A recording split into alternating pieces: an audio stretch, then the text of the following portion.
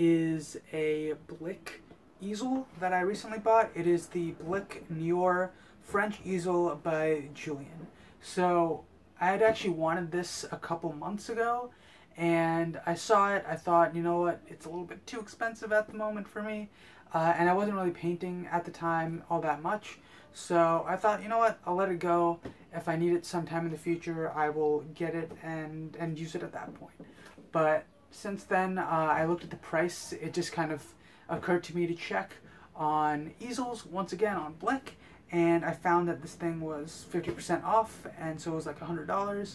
And I thought, you know what, probably won't become a better price than this, so I thought I'd get it, and here it is.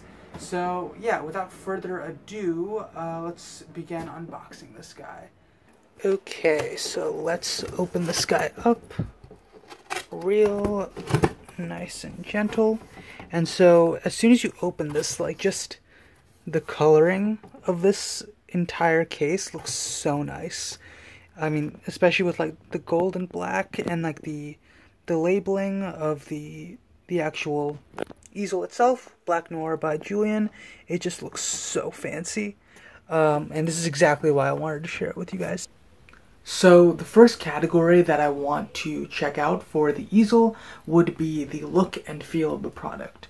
So what I thought of this is that I really liked the whole gold and black aesthetic for the easel, but what I didn't like was the actual texture of the entire thing. So a lot of parts were a little rougher than I thought they would be. I thought it would be a lot more smooth. So I wasn't really a fan of that.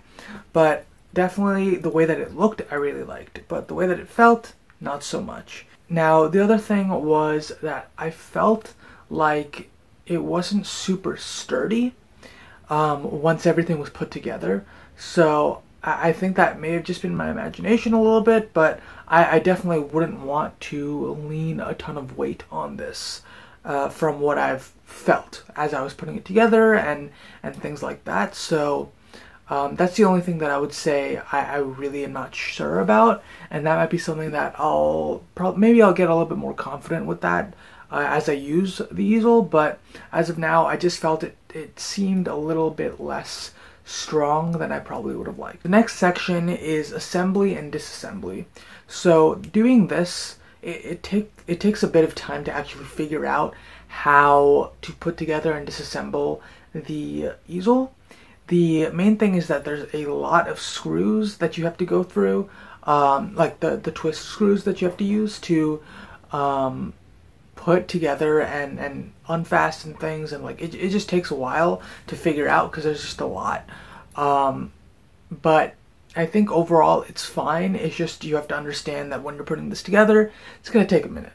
So I would say maybe like 10 minutes or so. Once you really understand how everything goes together, that should be like the maximum amount of time it'll really take you. I would really say it's probably closer to 5, but a little bit of it does take a little bit of getting used to. Definitely took me a couple tries to really figure out and understand how things come together and how to put things together and things like that. Because the instructions aren't all that sufficient, to be honest, with this section. It was like 5 to 7 or so different images of putting together this device, or putting together the easel, and there were some nuances with the way you put things together that it just wasn't explained, and you really just have to figure that out over the course of putting the device together a couple of different times. And then the other thing was the back leg. I noticed it wasn't fastened properly, and it was pretty difficult to put it in place when you're putting it back into the box form, and I wasn't really sure if that was by intention. I feel like it wasn't, because it's really difficult to put that back leg in its spot when you're putting it into like the box form when you're disassembling it. So that was one thing that I was really like, this is not something that I was okay with. But overall, putting it together, taking it apart, not super difficult once you figure out what you're doing, so it'll take a couple tries, and I would say it takes like a good 30-40 minutes to really get enough practice to really understand, okay, how do I put this together? So yeah, that's what I think about like how putting it together works. storage space. What I mean by this is, like, once you put the device back into its box form, you put it in the little bag that they gave you. I gotta say, the bag was a very good touch. I didn't expect there to be a bag for this thing, so having that is actually very helpful for storage purposes. You just pretty much slide it in anywhere that you want. I'm leaving it in my closet just because that just makes more sense for me, but having the case for it really helps with, like, storage, in my opinion. But also, like, it fits very easily into that case, and not only that, it's not super bulky once you put it into that form either, so it could fit in a lot of different nooks and corners of your house when you're not using it. So I would definitely say that in terms of storage, it's pretty easy to find a spot for it. Yeah, and the sizing and everything, it just fits very well in the bag, and the bag can pretty much go anywhere. And with that being said, we're also going to shift into portability now, and that's mainly with the bag and the weight of the actual easel once it's in that state. So the weight of the easel is not all that big, or all that heavy. It's pretty easy to carry around, and I think that's a very good thing. And so it's a pretty lightweight weight when you're carrying it around. So definitely recommend that if you want something that's very lightweight to carry with you. The only thing is, I have not tested it with also putting in different materials into the box before you walk around with it. So that could change, like, depending on how much stuff you put in to your easel in those little drawers and compartments.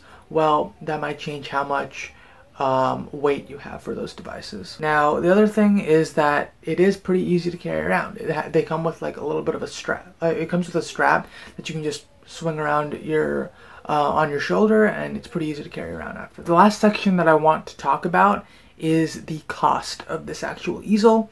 And so I will say that I believe the original price of this is $200. I didn't pay $200, and I probably wouldn't pay $200, and that's just me. I as of now, I'm more of a hobbyist, right, when it comes to drawing, painting, things like that. So this would have been like a very big commitment if it was at full price when I bought it. That being said, I did buy it for $100. That's, like, not as much, but it's not a nominal amount, right? So I would say that do your research and figure out what exactly your needs are, and if you want a full-blown easel that's very easy to, I would say very portable and things like that, this might be your guy. But if that's not the case, maybe get a table easel or something of a different material, something a little bit more cheaper in your wheelhouse. If that's something that you don't really need, I would suggest trying to look for a cheaper option. But that being said, for me, it was like I wanted something that was pretty high quality, and because of how cheap it was in comparison to its original price, it was 50% off. I decided, you know what, let's make the investment, because I knew that I'd be using it probably for the rest of my life, or at least until it breaks, you know. So that was my thought process when I purchased it, and so I know I'm going to also be using this fairly consistently for painting, drawing, things like that. So if you don't know whether or not you're going to use this all that often, I would recommend not making this investment. So, but if you have developed your skills in drawing and painting, and you think you would use it quite often, I would recommend the purchase. That being said, still do your own research, figure out whether or not this product's right for you, and see whether or not there's something else that might be better, right? These are just my thoughts on what I saw with what I got at the end of the day, and I think that it works for what I want, right? It will meet my criteria for exactly what I want it to do. So whether or not that's the case, I would recommend doing some more research, look at specifications for different easels and things like that, and see what's best for you. So yeah, if this video helped you in any way, if you found the information valuable at all, please let me know in the comments below. Please like the video, and if you want to see more like this, please subscribe, and I'll see you guys in the next one.